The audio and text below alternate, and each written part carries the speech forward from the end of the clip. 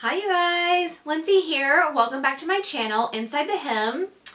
Did you guys noticing my cute little accessory that I am wearing today? This is a DIY turban headband, and you guys, I am addicted to these. Full disclosure, I did just wash my hair today, so today's not a great example, but I have been able to extend my washes, the time between I wash my hair, easily 2 or 3 days, and I still feel really cute and really fashionable whenever I slap on one of these turban headbands. I've worn them to the gym, to yoga, I've worn them to the pool, I've worn them out to run errands. I think they can really dress up a basic outfit, and you can make them in no time flat with barely any fabric at all. So today's video is a tutorial to show you how to make one of these on your own. In my opinion, it is a very well designed design in that the top is literally knotted. It's not multiple layers looped through and then creating this really bulky headband. This is literally, you know, 2 layers of fabric sandwiched together and then looped together. There's a lot of really neat tricks in this tutorial for how to achieve a really great clean finish, both up here with the little knotted section as well as the elastic casing, and how to get these 2 sections attached together with no raw edges showing whatsoever and just a super clean finish all around. Very, very professional in my opinion. So let's cut to the tutorial.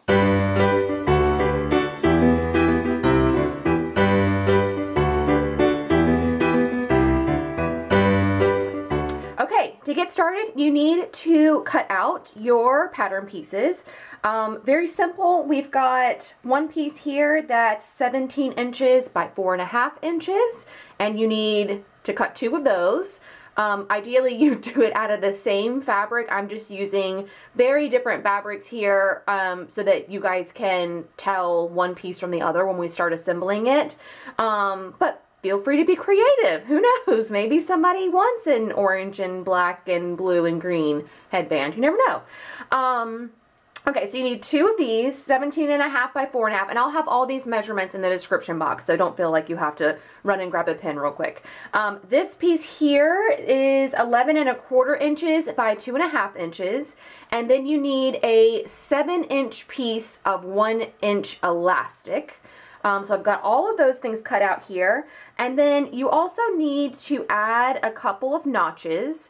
You don't need to be too precise about it, but if you are curious, my notches are placed, hold please. Let's see, we've got them set at roughly 7.5 inches in from the edge, and then there's 2 inches in between them. So find the 7.5 inch mark, and then go over 2 more inches and place your other notch.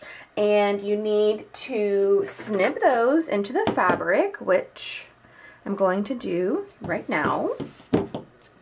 And our very first step actually is going to be sewing in between these 2 notches. And I'll show you how to lay out the fabric. So you want to take your fabric pieces and you're going to lay them right sides together. Same for this one, right sides together, and you're going to sew in between the 2 notches, so that little 2-inch section. All of our seam allowances on this are 1/4 inch, so 1/4 inch seam allowances, and sew between the 2 notches on both of these pieces. And then if you want to go ahead and get a head start on this, you can also sew this piece right sides together the entire length of the piece. Okay, you can see we have attached right sides together in between the 2 notches, both of the larger rectangles, and then sewn all the way across the long edge of the shorter rectangle. You're going to need to use your point turner or whatever you use to turn this one right sides out. These guys need to get turned right sides out as well, and it's very easy to do with just your fingers.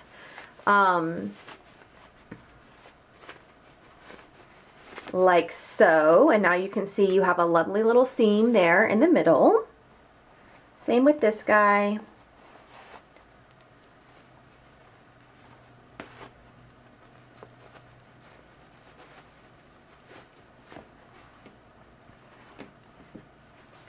And then this guy. Oop.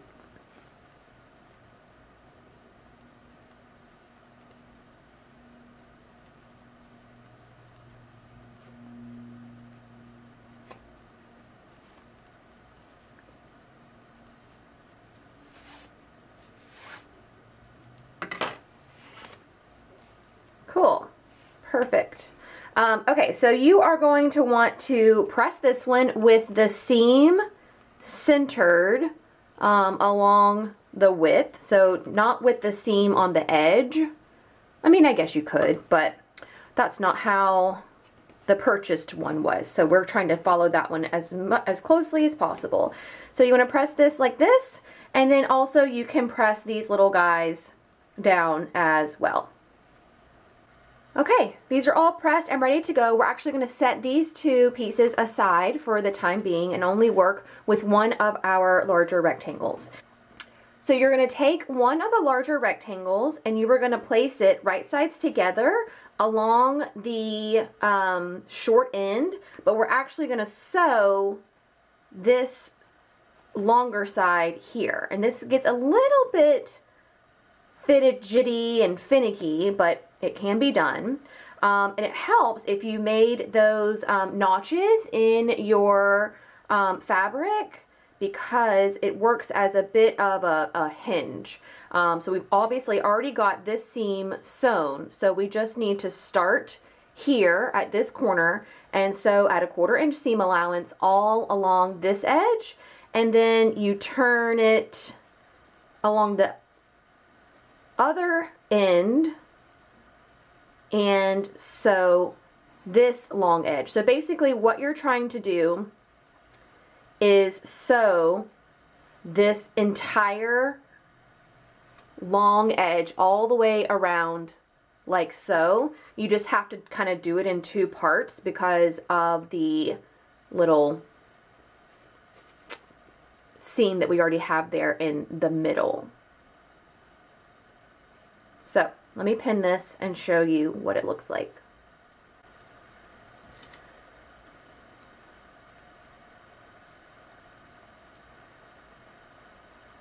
So see, it really does start to come together once you manipulate the fabric a little bit. And just pin all along this edge, keeping the short end, the raw edges of the short end even as well.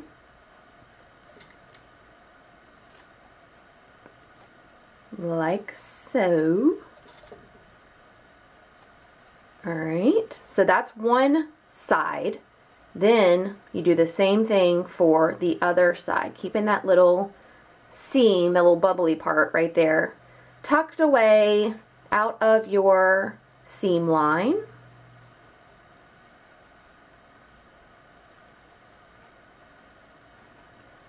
And it takes a little of maneuvering, but you'll get it.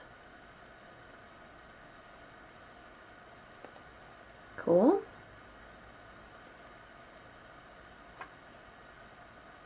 Let's get the other side. And then fill in everything in the middle with our pins.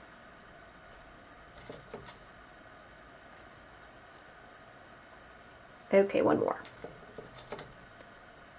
Alright, cool. See how that is pinned? So you're going to sew all along this edge and then continue your seam line all the way down this edge here. I'll show you what that looks like. 1 second. Okay, so here we've got our little piece all sewn along the raw edge. You can see what it looks like up close with that little part there. And here's our other seam line that we did in the very first step. So they all kind of converge in this one little area here. Okay, so now we want to turn this out. And what you've ended up with is one side of your turban with a hole, but sewn, little hole in the middle. See? All right, so let's see. You can turn your seam line, that very first seam line that we made, into the middle if you want. Although it doesn't really matter in the end because it kind of gets all bunched up together anyways. Okay, see that? All right, so now you can try and press this as far as you can, get your iron up in this area, just to have a smooth seam line there. Okay, so the next step is to take your other long rectangle that is right side out, and you are going to feed that through the hole that you have at the top of this first little tube, like so. And center the hole along the little 2-inch seam line that you already have made. Then position it so that you can turn this right sides together, just like we did before, like so, except you're going to do this in 2 parts. So the first part is just like last time. You sewed this half of the rectangle all the way up until these little pieces meet at the top, right? And then you're going to tuck the first one into the second one before you sew up the second side. So let me show you that step by step. Okay, let's do one of these sides.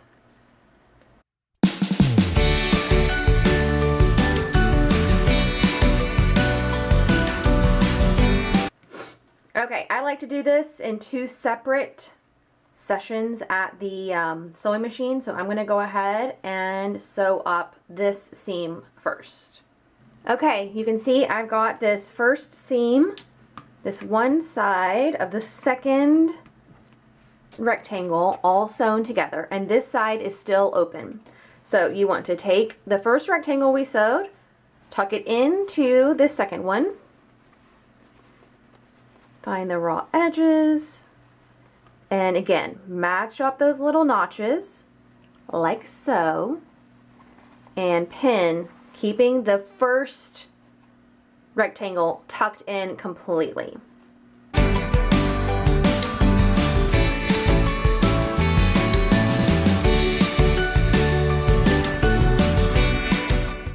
Okay, so now we've got the second side all pinned together with the first rectangle completely tucked inside here.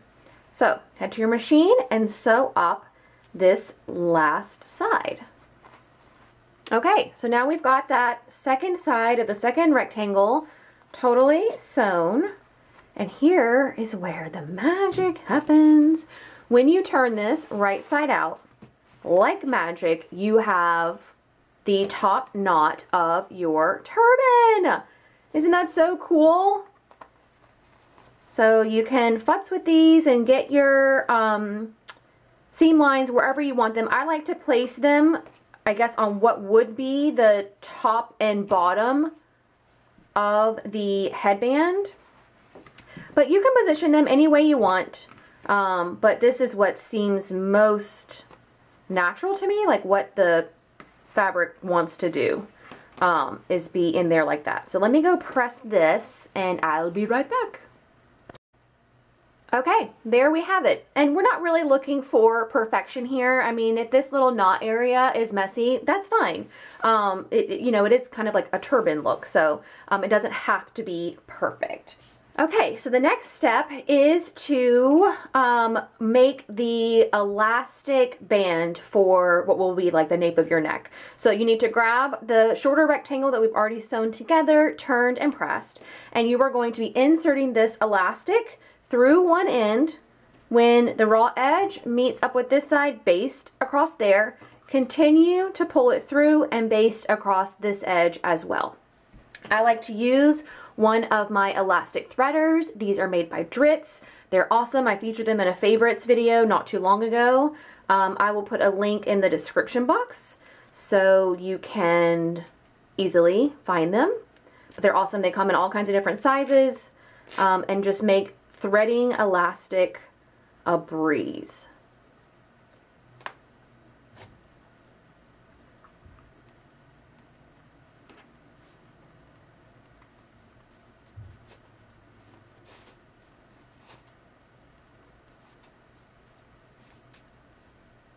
Okay, we've got it matched up with the one edge here. Oops.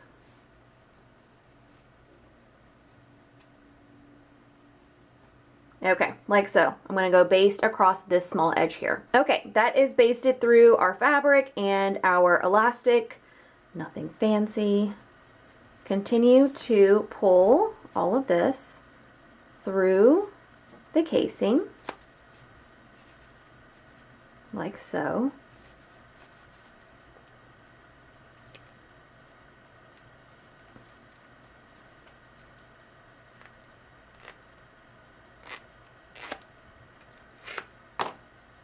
And match up these raw edges like so, and then go baste across this edge here.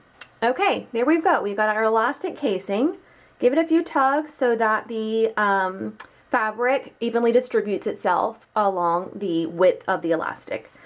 Okay, so now it doesn't really matter which side becomes the outside and which side becomes the inside, but it does matter to me anyways, that you determine that you pick one and make sure that the seam line that's along here ends up being on the inside of the headband.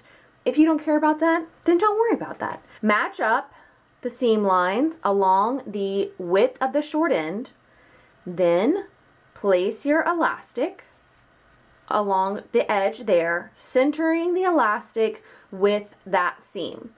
Then you want to pin this to hold it in place, and you're going to baste across this edge just like you did before. Okay, here is another magical step that we are about to take. In order to completely encase this raw edge and make sure that you only see a pretty side of all of this whenever your headband is done. So you want to fold your fabric, the big rectangle, over the edge of the elastic casing, like so, right? Then you're going to have a little bit of overhang where this piece is longer than the elastic casing. You simply fold that back like so. So we've got a little like modified bias tape, double fold bias tape kind of. You've just folded this edge over like this and then fold this back so that it's in line with the other edge of the elastic. You can pin that if you want to hold it in place.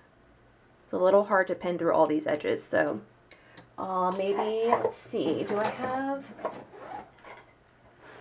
binding clips nearby? No, I don't. Okay, so we're just going to hold it with our hands. Then you fold the other side, right, over the edge, like so.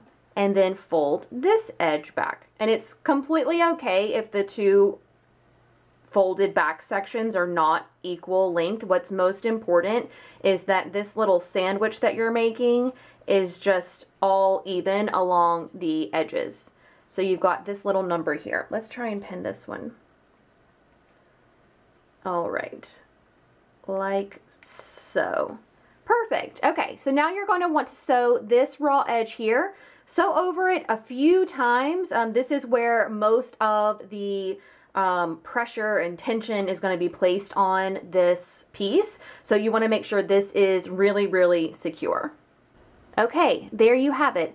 To help get through all these layers, you probably want to use something that they call a hump jumper, and basically when you have fed this through your machine like so, you place this little guy underneath the pressure foot, and it helps kind of keep everything in similar thickness so that your feed dogs can work to push it all through. I will have a link for this in the description box too, and I don't even know if there is like one brand that sells them versus another. I have had these since I don't know when, but I'll have a link in the description box for some kind of hump jumper that you can use. Either way, okay, so now we're here for another magical moment where you pull this right sides out and you get this beautiful finish with no raw edges. How cool is that, right? Super, super cool, super, super nice and well done, if I do say so myself. Okay, so now we want to be very careful because now we've established a right side, right? And we don't want this thing to end up twisted. So you want to keep everything in line and then take the right side of your elastic casing, which does not have the seam, and place it along this edge here. And then you want to do the exact same thing. Baste across this edge, fold this, fold a corner back, fold this over, fold another corner back, and then secure all of this with several rows of stitches. Okay, so I have sewn all of those layers together, and you're just going to pull your elastic to get all of that to the inside like so, then flip it so that the smooth side, the unseamed side of the elastic casing is facing in the outside. And just like that, you have a super cool turban headband made from woven scraps, hopefully. I mean, you guys can get one of these made with less than a fat quarter of fabric, and hopefully have one that matches all of your outfits. And there you have it. It was easier than you thought it would be, right? So I want to see yours. If you make one of these, please tag me in your social media posts. I'm at Inside the Hem if you aren't following me already. And I'd like to see your versions. I can't wait to pair up different fabric scraps with different outfits, or maybe even possibly do a matchy-matchy situation where I have a matching headband to my dress or top or whatever. So you'll be seeing me posting a lot about these. I'm going to be making a ton, and I hope you will too. But in the meantime, thank you so much for watching. I hope you found this tutorial helpful and entertaining, and I'll see you all very soon. Bye!